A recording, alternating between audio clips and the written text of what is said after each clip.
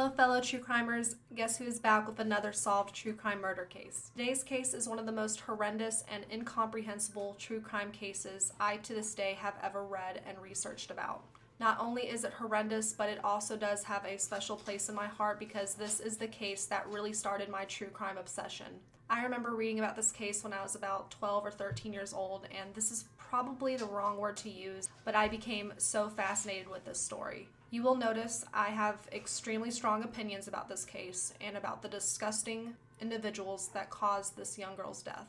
This case made me start asking myself the big questions, the main one being, how could anyone, regardless of gender or age or whatever else, be capable of torturing, assaulting, and ultimately killing an innocent child? Shanda's case haunts me in so many ways, and now is the time for me to cover her case and share her story now that I'm really starting to get comfortable with making these videos. This case has so much information available that this is definitely going to be a two-parter, and for the sake of preventing confusion, I will be referring everyone in this story by name instead of initials, even though you all know repeating these murderers' names leaves a bitter and nasty taste in my mouth.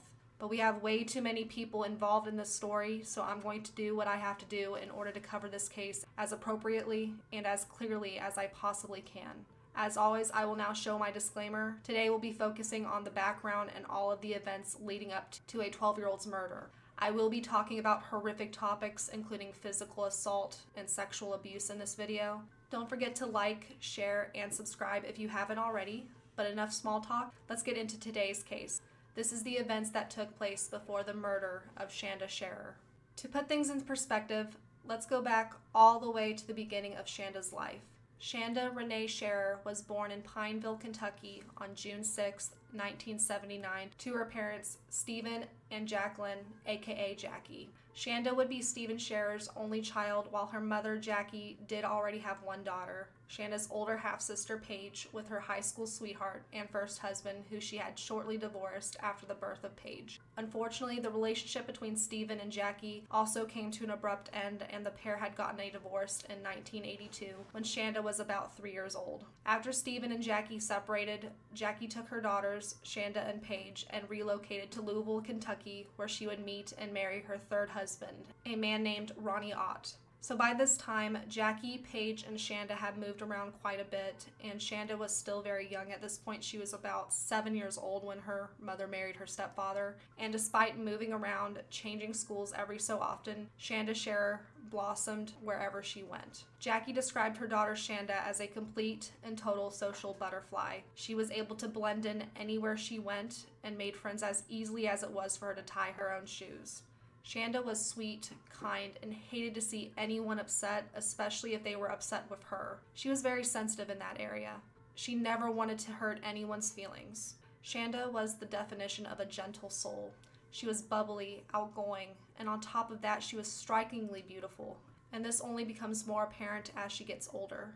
Jackie's new marriage gave her and her daughters the financial stability that Jackie had been looking for. Since becoming a teenage mother, once she had given birth to Paige, she struggled a lot financially and often had to work 2 jobs to make ends meet. But now, with Ronnie in her life, she didn't have to struggle anymore. He had a very well-paying job and offered his large home to all 3 of the girls, way before him and Jackie were even officially married.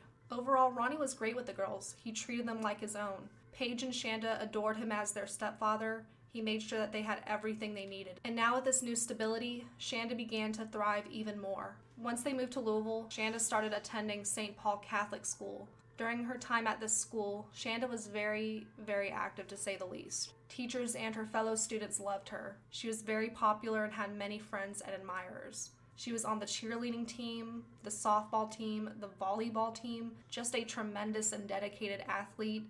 Meanwhile, at her age, I barely stayed with a sport for more than a couple of months before I grew bored and gave it up. Shanda had been in gymnastics and in the Girl Scouts, and on top of all of these activities, Shanda excelled academically and loved to read. Shanda Sharer was playful and friendly. She loved being in the spotlight, and many of those who knew her described her as being full of life and very fun to be around. It brings literal tears to my eyes when I think about what a bright future Shanda should have had. It's devastating and heartbreaking. Like I said before, it's not a secret that Shanda was absolutely gorgeous. As you can imagine, she was really popular with the boys in her grade.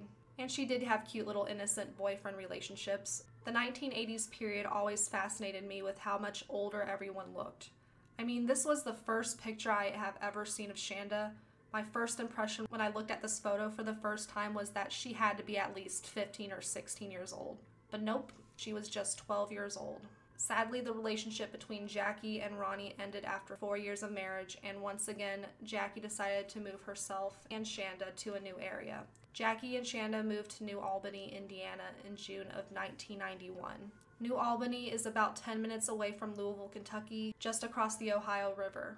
There are multiple reasons why she specifically chose New Albany. Probably the main reason was because Shanda's father, Stephen Scherer, lived in Jeffersonville, Indiana, with his new wife and her 2 children.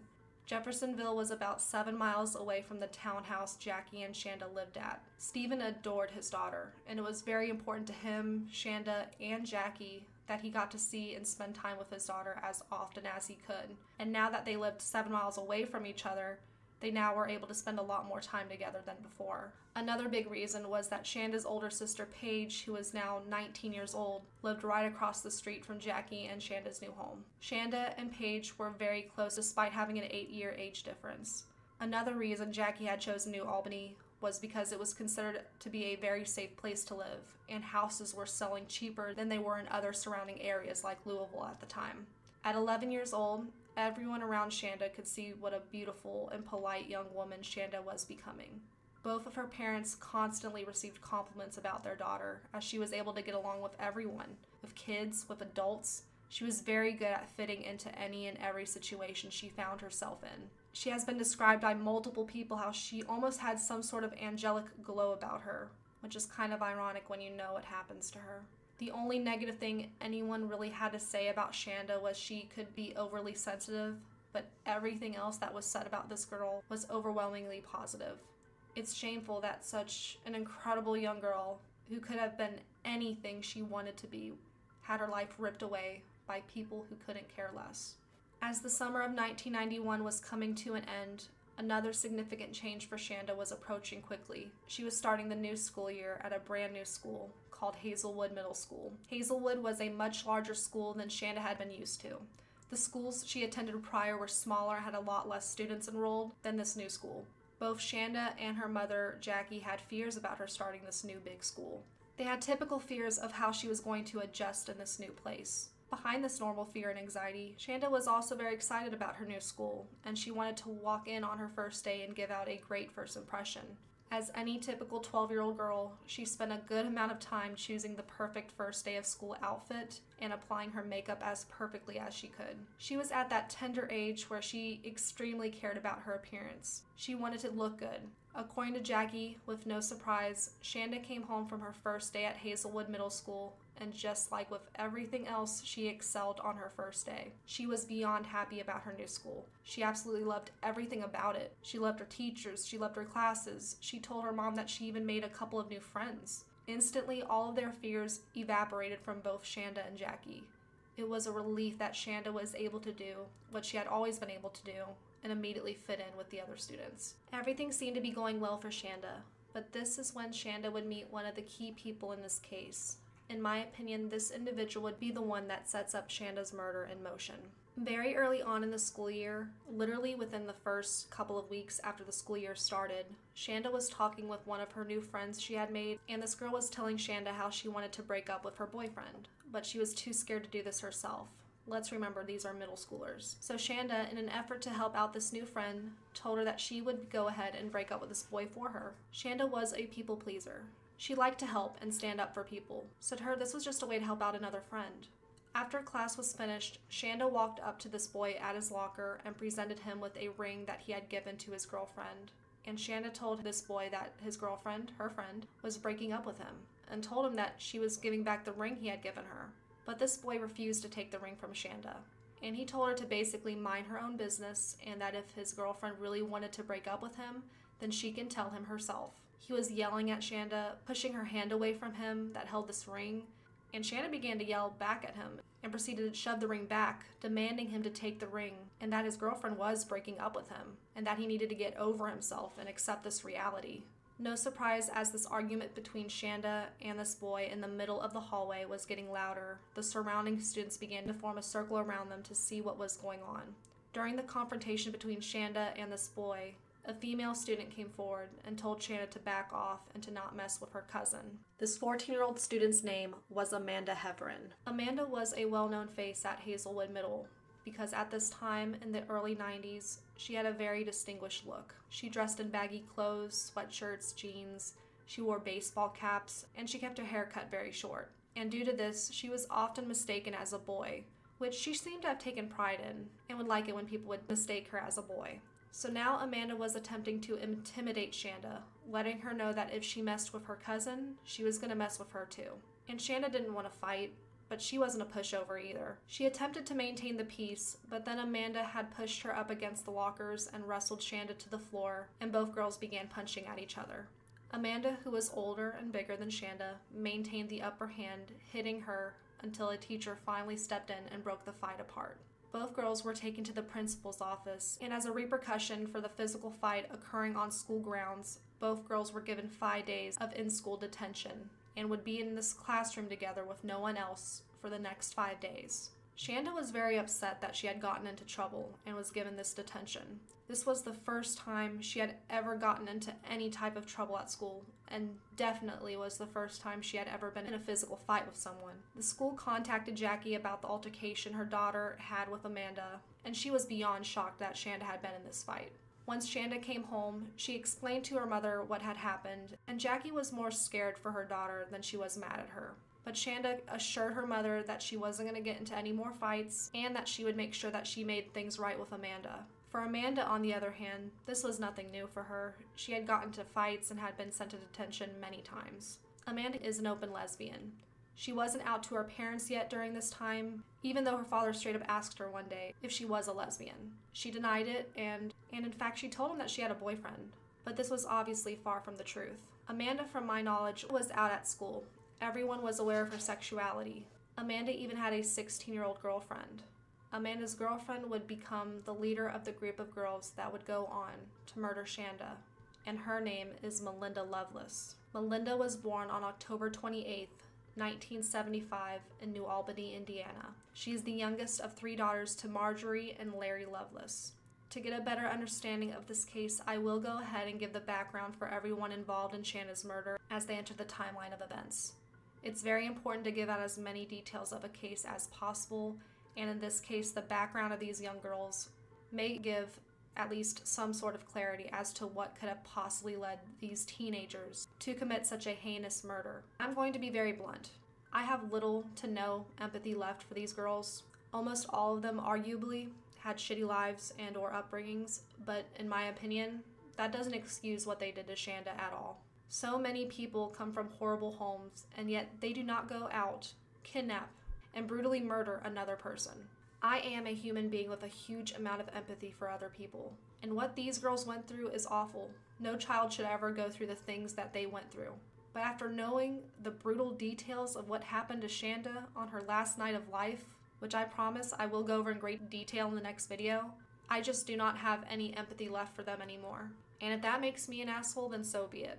I'm sure after watching part 2, or if you are familiar with this case, then most of you will or already agree with me.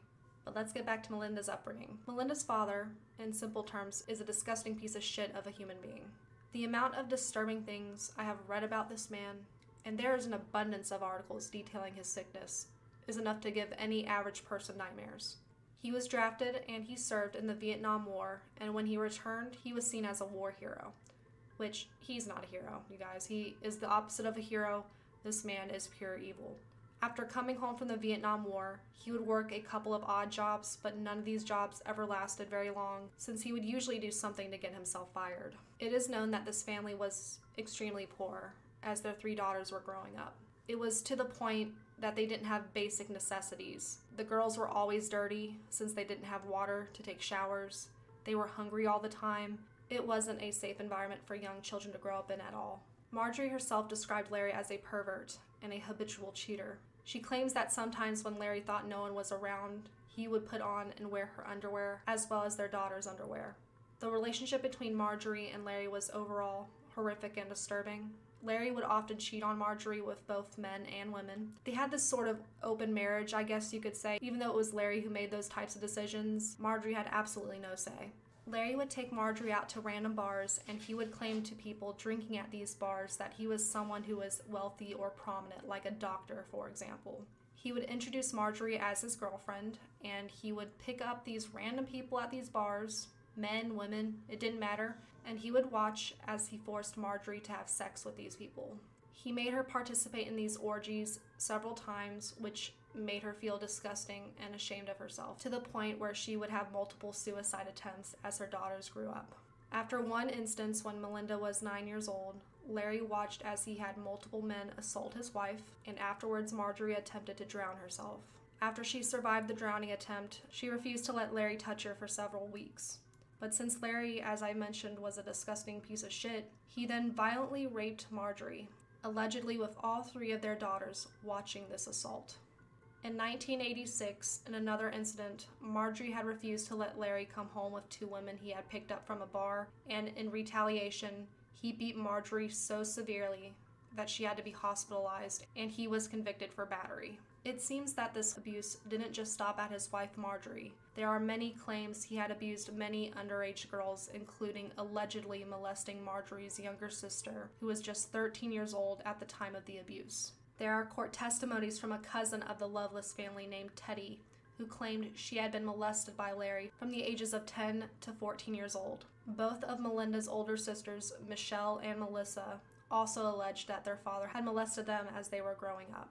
Melinda herself has never admitted to any sexual abuse from her father, but during Teddy's testimony, according to court documents, she described an incident where there was one time when Larry had tied up all 3 of his daughters in the garage and raped them one by one. None of the sisters have confirmed this incident that supposedly occurred in the garage, but knowing about Larry's previous sexual and violent tendencies, it wouldn't surprise me if the alleged incident in the garage had happened. In November of 1990, Marjorie caught Larry spying on Melinda and a school friend of hers as they were undressing in her room. Once Marjorie realized what Larry was doing, she went into a fit of rage, grabbed a knife from the kitchen, and attacked Larry. During the attack, he was able to grab the knife by the blade and disarm Marjorie, but after she was disarmed, she would again attempt to take her own life unsuccessfully. Larry was treated at the hospital for his injuries, and as soon as he was released, he filed for divorce from Marjorie and moved to Florida, which probably felt like such a relief for Marjorie after everything she had gone through during the relationship with him. Unfortunately, the years of constant abuse within this household had really affected Melinda. Even though her father was an evil predator, once he left, instead of feeling relief, like most people would feel in this situation, Melinda was feeling heartbroken. She had developed such a blind loyalty towards her father. She wrote him letters constantly telling him how much she missed him and couldn't wait to visit and see him again. But with Larry being the asshole that he was, would very quickly stop replying to his daughter's letters, leaving her feeling abandoned and full of distrust toward people in general. These feelings of abandonment never left Melinda. Eventually, Marjorie would get married to Melinda's stepfather. And now with Marjorie having a stable career as a nurse and with her new stepfather's income, the family was now a lot more financially stable than they had ever been before. Her new stepfather tried to develop a relationship with Melinda, but her loyalty to her father remained, and she would never let herself get attached to her new stepfather. In fact, she began to resent him as she felt like he was trying to take the place of her father. As a quick side note, after Larry's history came out during Melinda's trial for Shanda's murder, Larry was charged with 3 counts of rape, 6 counts of sodomy, and 2 counts of sexual battery. All of these charges were against children. But in June of 1995, a dumbass judge dropped all of the charges except 1 count of sexual battery due to the statute of limitations, as all the crimes that were dropped had occurred in the early 80s. Larry did spend a little time in prison for the 1 account of sexual battery, but he was released pretty quickly. But karma would eventually get Larry, and I'm honestly pleased to report that this evil man was killed in a car crash in Missouri on December 16, 1998.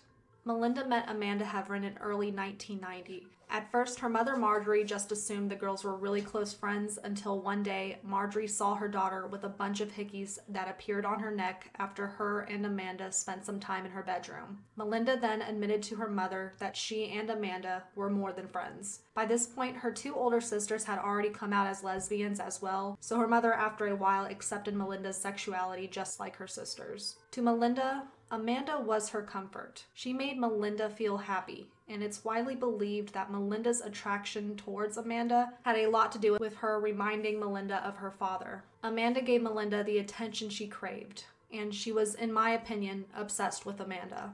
She was willing to do anything to keep this relationship with her. Once Larry was out of the picture, Melinda's behavior would decline instead of improve. She would get into trouble at school, she got into fights, she received attention often. She had to repeat her entire 8th grade year since her grades continuously suffered. The only thing that had become constant in her life was her relationship with Amanda, until Shanda entered the picture. This brings us back to the timeline of events. By the fall of 1991, Amanda and Melinda have had a pretty steady relationship for a little over a year. Amanda told Melinda about the physical fight she had had with Shanda Scherer and even told Melinda how she couldn't stand her. But after a couple of days in detention together, the entire attitude Amanda had felt about Shanda made a complete 180 turn. She now began telling her girlfriend how now she liked Shanda and how they managed to smooth things over and become friends while being in detention together. Amanda would start talking about Shanda a lot and would just casually bring her up in random conversations. Melinda wasn't blind. She was reading the signs that Amanda was openly displaying, and this is around the time Melinda began feeling massive amounts of jealousy towards Shanda Scherer. Amanda and Shanda became close very quickly. They would pass each other's notes throughout class. They were constantly together in the hallways, side by side, talking and giggling to each other. Melinda watched this as it went on, and she was infuriated at what she was seeing. She confronted Amanda one day and demanded to see the notes that they had been passing to each other. And when Amanda refused, Melinda blew up and demanded that she stay away from Shanda. This wasn't the first time Melinda would portray controlling behavior. She had done this before with Amanda. If she felt that Amanda was looking or getting too close to another girl, Melinda would instruct Amanda to not see that person anymore. As far as we know, Amanda would always listen to Melinda when she demanded her to stop contact with certain girls. But that would change with Shanda. Amanda would begin to write letters to Shanda in secret, and they would start sending these very intimate letters back and forth with each other, starting around mid-September of 1991. Shanda would introduce Amanda to her family as a great friend of hers, and right away, Shanda's mother, Jackie, wasn't the biggest Amanda Heverin fan, mainly due to the physical fight that they had gotten into at the beginning of the school year. Shanda would stick up for Amanda and explain to her mother that she was her friend and she really enjoyed hanging out and spending time with her. Reluctantly, Jackie allowed Shanda to spend time with Amanda, which would later become a decision that Jackie herself says she would deeply regret. The main point of communication between Shanda and Amanda were these notes and letters they frequently wrote to each other. I would love to be able to scan each and every one of these letters to draw my own conclusions on what I think their full relationship really was. There's, I feel like, a lot of controversy about how Shanda was truly feeling about Amanda. It's very clear to me, at least, that Amanda was a lot more into Shanda than Shanda was to Amanda. At least Amanda was into her a lot more sexually than Shanda was, which makes sense due to their age difference, which we will talk about in a minute.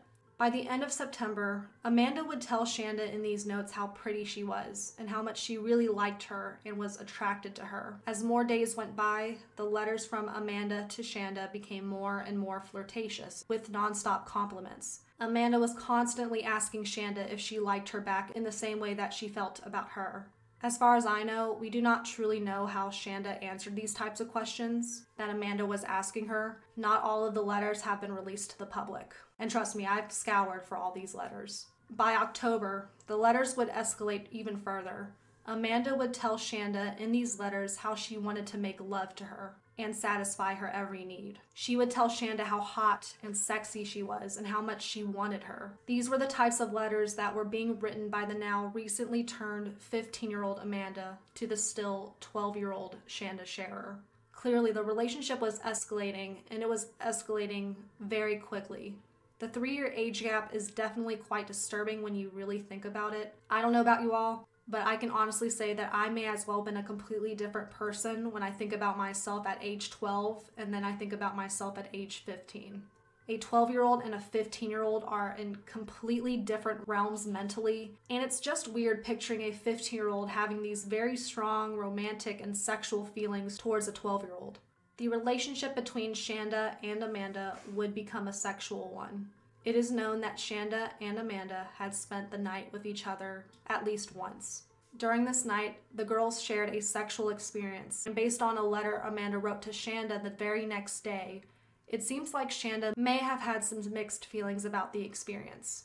In this letter, Amanda told Shanda that she had an amazing night with her and how she couldn't wait to be intimate with her again, and then proceeded to tell her not to cry about it anymore. We do know what Shanda's reply back to Amanda was.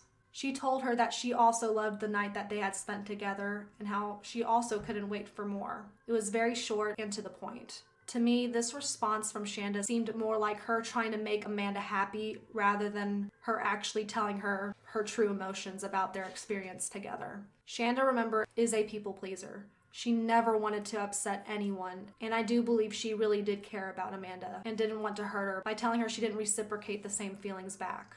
But this is a 12-year-old girl we are talking about, and it's hard thinking about a child at such a young age having these sexual experiences with someone who is 3 years older than her. Shanda was, again, in my opinion, based off all of these letters that are accessible, seems like she was conflicted about the experience, and she even confided to a friend at one point how she and Amanda had done things together.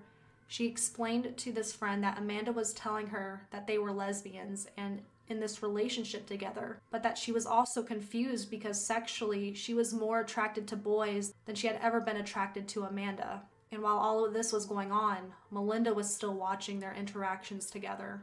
And Amanda would constantly tell Melinda that Shanda and her were just good friends and to not worry about it. But as more and more time passed, it became obvious to Melinda that this was not the truth. Shanda was always around Amanda. The girls continued passing their notes, and they would call each other all the time. And Amanda would always stare at Shanda as if she was the most beautiful person on the planet. There were just so many undeniable signs. As much as Melinda wanted to believe in Amanda, she couldn't deny what her own eyes were seeing.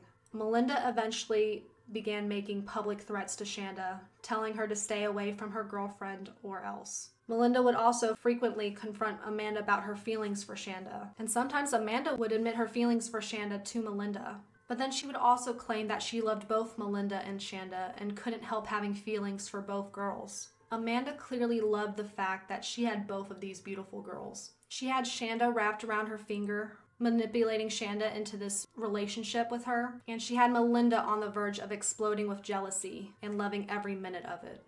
She was playing both of these girls' emotions, especially with Melinda, who was telling Amanda over and over and over again to stay away from Shanda. But Amanda didn't take Melinda or her threats seriously and decided to make a bold-ass move by inviting Shanda to be her date for a school dance at the same school all three girls attended. Now, Amanda was told by Melinda that she wasn't going to go to this dance. Melinda was known to not like school dances. She thought they were lame, and she had actually already made plans with another friend that night to drink alcohol instead of going to the dance. Melinda began drinking as planned with this friend, and after a few drinks, she broke down. She began crying, telling her friend how she was so jealous of Shanda and how she believed that Amanda was with Shanda at the school dance right at this very moment, even though Amanda specifically told her that she was not going with Shanda. In her inebriated state, she told this friend that she was sure that Shanda was stealing her girlfriend away from her. And she ended up convincing this friend to drive her all the way to the school dance to see if Amanda lied to her about not being with Shanda.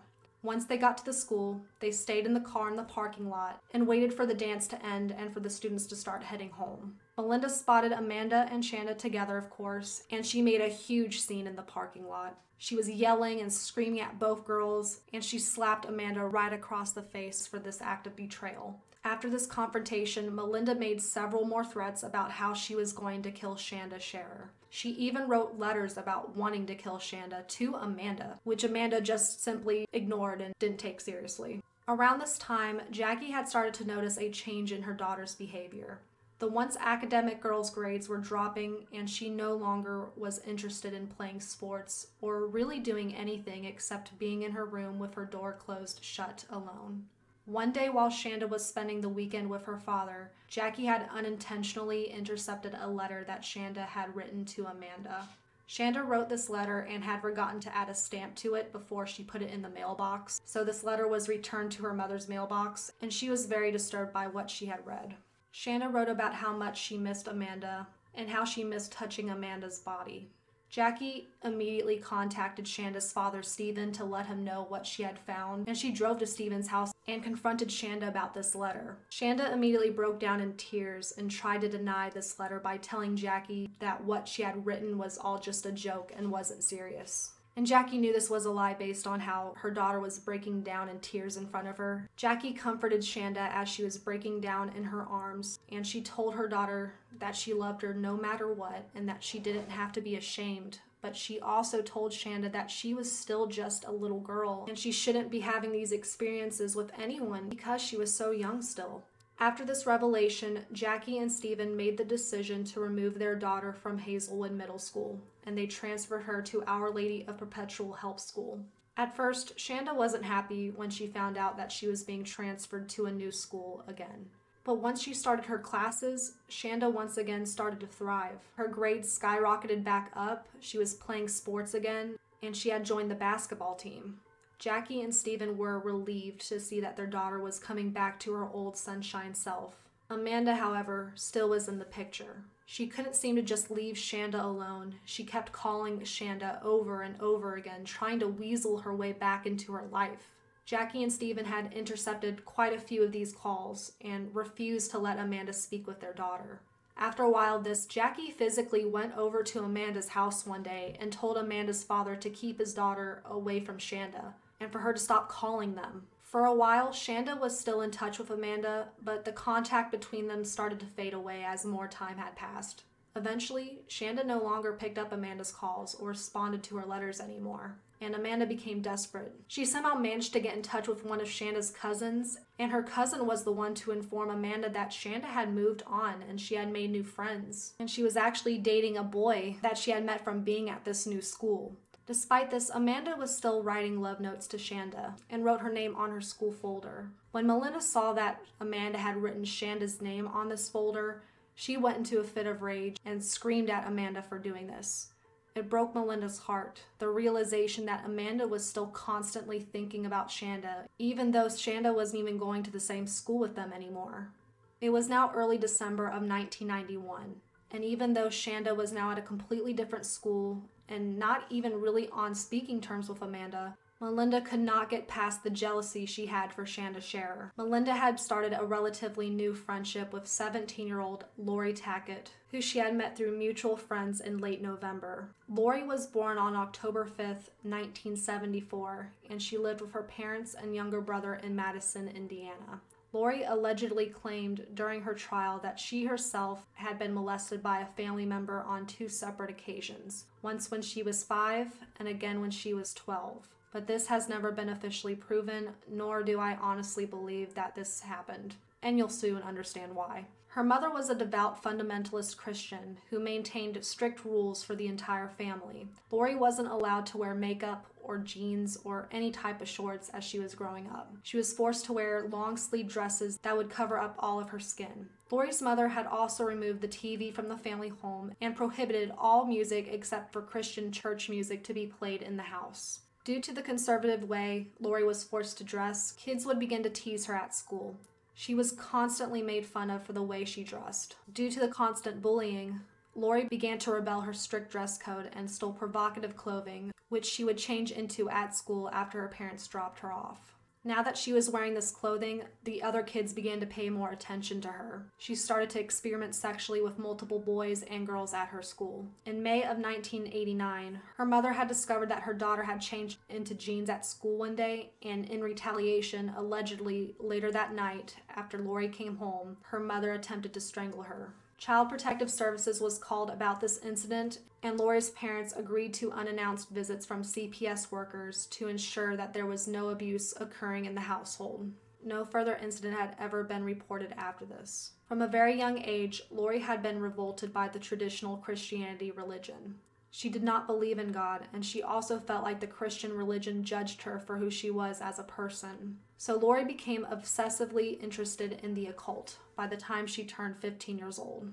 And we've talked about this before in other cases, like in the Shrout family murder case. The teenage son who murdered his entire family, he was obsessed with the occult as well. And I'm not saying that anyone who is obsessed with the occult is going to end up murdering people. I'm just saying it's kind of a red flag when you're a teenager and you become unhealthily obsessed with the occult. By the time Lori was 15 years old, she began cutting her hair short and dyeing it in all sorts of different colors. She dressed in nothing but black, provocative outfits, dark makeup, the whole getup. She also started dabbling in magic, trying to cast spells on people that judged her or made her feel inferior. She continued to be bullied for her now more gothic appearance, and she began to self-harm herself in various ways by cutting or burning herself. Lori did some pretty extensive self-mutilation to herself. She would cut herself in the wrist deep enough so she could collect the blood, and she would use the blood from the wound to paint pictures, which she would call blood art. She would also attempt to impress her friends who were also interested in the occult, and she would constantly tell them how she was possessed by a vampire spirit by the name of Deanna, which no one ever took her seriously about. On March 19th, 1991, Lori had went too far with her self-harm and ended up being hospitalized. She was then transferred to a psychiatric ward where she proceeded to tell the doctors that she had been experiencing hallucinations since she was very young. It was here that doctors diagnosed Lori with borderline personality disorder, and she was given medication for depression. Lori was discharged from the psychiatric unit on April 12, 1991. By September of the same year, Lori had dropped out of high school altogether. In October of 1991, she began staying with various friends, some of which lived in New Albany, Indiana. It is from these mutual friends where Lori met Melinda. Lori would use heavy drugs with her occult friends. They would have sex with each other and party throughout all hours of the night. But this party life didn't last too long, as these teenagers eventually ran out of money after spending all the money on drugs and liquor. Without any money left, Lori was forced to seek shelter back with her parents in Madison. Her parents agreed to let their daughter come back and live with them with the condition that she would find a job and contribute to society like a normal human being. Lori agreed to these terms, and her parents purchased her a car so she could have transportation to and from her job at Walmart that she was able to get. Lori used this car to travel from Madison to New Albany and to Louisville whenever she had free time to see various friends. Lori is a character, to say the least, right? Even her occult friends felt like she was just way out there in delusional land. She made up these stories of herself having creepy visions of death and corpses, and started making up different entities that were possessing her all the time. And after a while, these stories got very old and annoying, and a lot of her friends started to not even want to hang out with her anymore because they were just tired of hearing all the crap that she made up. So she sought companionship in Melinda, who although felt the same about Lori overall, being weird and a disturbing human being. Lori would talk about death and murder a lot in general, and Melinda also had her own evil thoughts about wanting to murder Shanda Sheriff for taking Amanda away from her. Lori and Melinda started having very detailed conversations about murder. They talked about how they would do it. They talked about how they were curious about what it felt like to take away someone's life. Melinda could tell that Lori would be willing to commit murder with her, and now these two teenage girls were becoming the perfect duo to carry out the murder that Melinda wanted so desperately to happen. Through Lori, they recruited two more girls for their murder plan, both 15-year-olds. Their names are Hope Rippey and Toni Lawrence, the last two monsters of this case. Hope Rippey was born on June 9th, 1976 in Madison, Indiana. Hope, Toni, and Lori had known each other from a very young age since elementary school. Hope's parents divorced when she was just about 7 years old in February of 1984. During this divorce, the family had split up for about 3 years. Hope's father and older brothers had remained in the Madison home, while Hope, her mother, and younger sibling had moved to Michigan. Hope remained in Michigan until her parents decided to get back together in 1987, where then they all moved back to Madison. The Rippey family kept fighting a lot, even after reuniting together. Since Hope had moved back to Madison and was hanging out with her past friends Lori and Toni, she started to get influenced by them. She started to smoke, drink, and self-harm. She started to have multiple sexual partners by the time she hit high school, much like her longtime friend Lori. Hope's parents did not approve of the friendship she had with Lori. They were well aware what a bad influence Lori was, so they encouraged Hope to spend time with other friends, which included Tony. But this never really stopped Hope from spending time with Lori. She would just tell them that she was hanging out with Tony, and then all three of the girls would hang out together. Tony Lawrence was born in February of 1976, also in Madison, Indiana. She lived with her parents and two older sisters. She and Hope had met in kindergarten and had remained close friends ever since, especially since they only lived a few blocks away from each other. Tony, from a very young age, was described as a quiet and reserved student. She was well liked at school. She didn't have issues with people in general until something horrific happened to her. In 1991, after Tony had just turned 14 years old, she was at a friend's house hanging out with several other teens when one of the boys at this house forced Tony into one of the bedrooms and raped her. This sexual assault was, of course, very traumatic for her. And Madison is a relatively small area, so the kids at her school quickly found out about the encounter, and instead of them taking Tony's side and trying to help her through her sexual assault, they apparently took the side of the boy who had raped her, and they started to turn on Tony. Tony quickly became depressed. Her grades plummeted. She no longer wanted to even go to school. She became promiscuous and also began to self-harm like the other girls. So now we have 4 young, disturbed girls coming together, all having their own traumatic experiences and issues, and it would prove to be a horrifying, tragic disaster for all 4 of these girls to come together. Melinda and Lori concocted a plan for the night of January 10th, 1992, a sick, twisted plan to abduct Shanda, to beat her, and to take her life. If these 4 teens had never met each other, I guarantee that Shanda Shara would still be alive today. But here's where I will stop part 1. For part 2, we are going to finish up this case, and we will start part 2 with the night of Shanda's murder and all of the brutal and horrifying events that went down on the night of January 10th and morning of January 11th, 1992. Part 2 is going to be longer than this video, as we still have a lot to go over in order to conclude this case. If you're still with me, thank you so much for watching and listening to this video. Like I said, this case means a lot to me. I'm very proud to be able to share Shanda's story. I hope wherever she is, she has the peace that she deserves. I hope her family has found any type of peace that's possible given this situation. My heart will always be broken for them. If you liked this video, please give it a thumbs up and hit that subscribe button to support the channel. Comment down below and let me know what you think about this case. I am recording the audio for part 1 and 2 of this case back to back, so part 2 will be uploaded within the next couple of days. And if you don't want to miss part 2, hit the notification bell and remember to stay safe, true crimers, and I'll catch you in the next video. Bye guys.